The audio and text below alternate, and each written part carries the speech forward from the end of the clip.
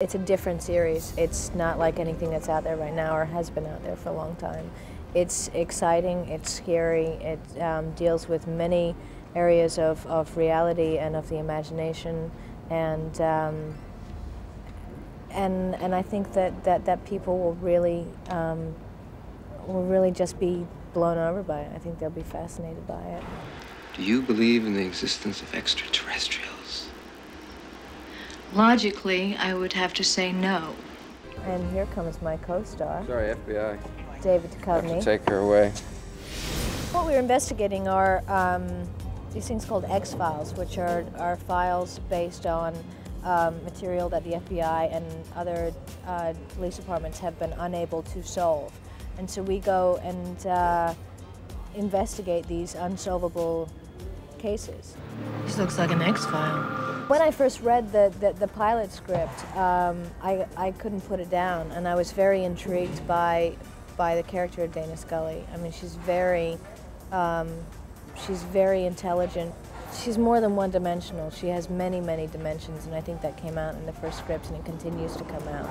My job as an FBI agent, first and foremost in this series, is to kind of watch over what he does to make sure he doesn't go too far or learn too much or go a little too out there. And I have a much more skeptical approach to the stuff that we see. You're part of that agenda, you know that. I'm not a part of any agenda. You've got to trust me. I'm here just like you to solve this. Yeah, it's kind of antagonistic at first because she's the rationalist and I'm the fantasist.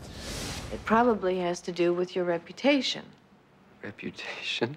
I have a reputation? Well, he's passionately trying to discover physical evidence for this because of something, a personal event that happened to him when he was a child. He believes his sister was abducted. So his passion is really fueled by something very personal. And it's almost as if he's trying to save his sister throughout all these things. And it's taken the form of whatever investigation he's going with, but at the heart of it is, you know, maybe I'll save my sister, maybe I'll find my sister, maybe I'll, you know, we all have at least one event in our lives that we wish we could have been different at, and I think he feels responsible for not protecting them. So I think that this fuels everything. They feel your methods, your theories are... Spooky? Do you think I'm spooky? In the one we're shooting now, there's kind of like a 150-year-old serial killer who eats 5 livers every 30 years and then hibernates and doesn't age.